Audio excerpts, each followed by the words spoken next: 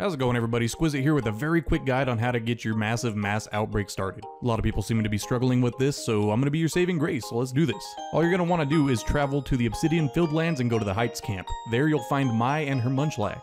She'll have you clear out 3 of these massive mass outbreaks in each region, so that includes Obsidian-filled lands, Crimson Mire lands, Cobalt Coastlands, Coronet Highlands, and finally Alabaster Icelands. This usually takes roughly 2 to 3 hours, but once you've done everything under Mai's quest, you will have officially unlocked massive mass outbreaks. And that's all there is to it. If this helped you out at all, drop a like. I'd appreciate it. I appreciate you guys. I've been Squizit. I'll catch you in the next one. Peace.